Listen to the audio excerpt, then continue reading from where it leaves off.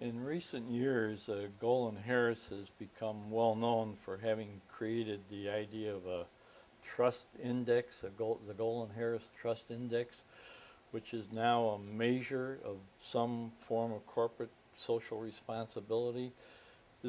What's the connection between the Ronald McDonald Houses, McDonald's, and you're coming up with that idea?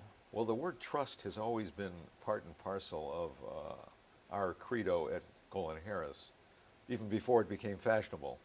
Now, today, everybody seems to be talking about the word, which is great, but because I think they realize that without trust, a lot of these major companies would be in trouble.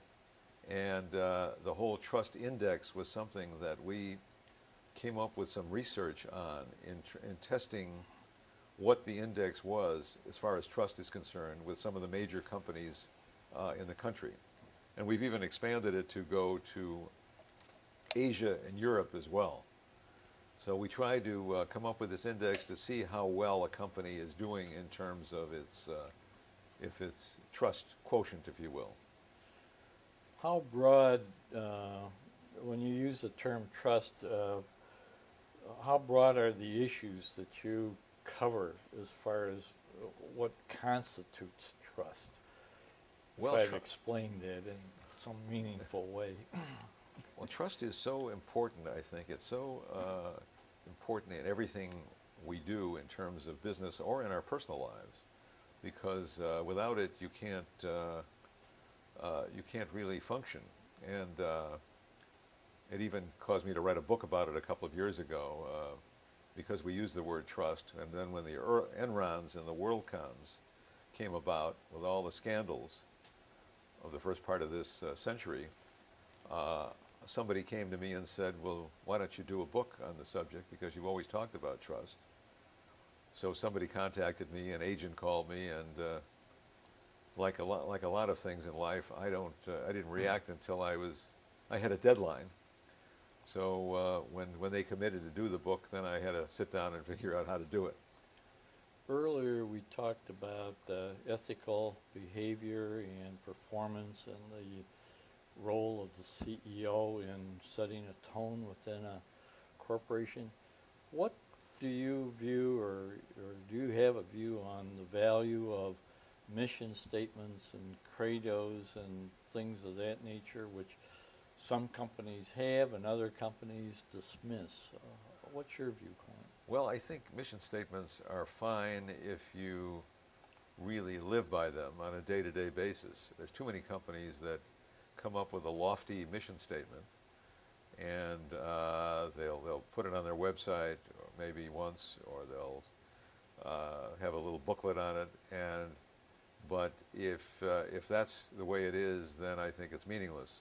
I think you have to live by the mission statement on a day-to-day basis and be constantly reminded of it, and make it as practical as possible, and something that really is part and parcel of your culture.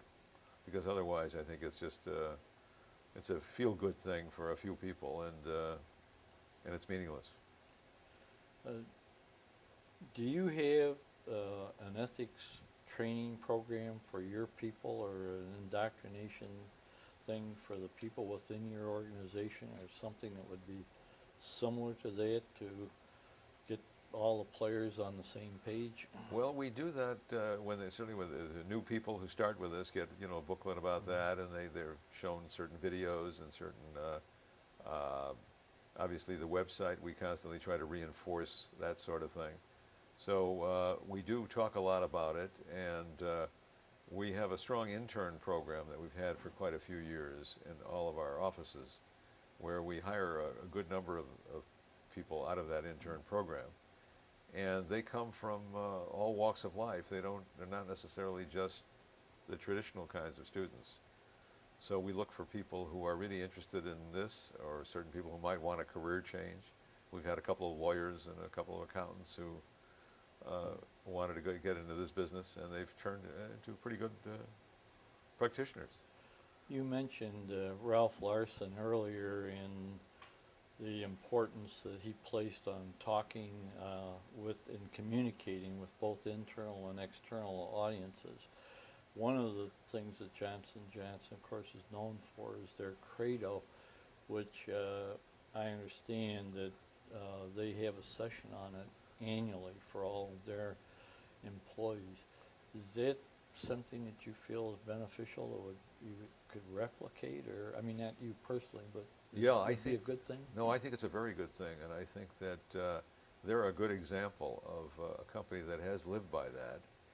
You know, I guess they're a 100-year-old company, and certain companies that have lasted seem to be the ones that do have those kinds of values. Again, you know, it's a generalization, but some of the companies that have gotten in trouble, like the WorldComs and the Enrons and the Tycos, have been quick fix kinds of situations where they've overreacted to Wall Street and have taken so many shortcuts and played so many games that they shouldn't have, that they've really destroyed the company long term.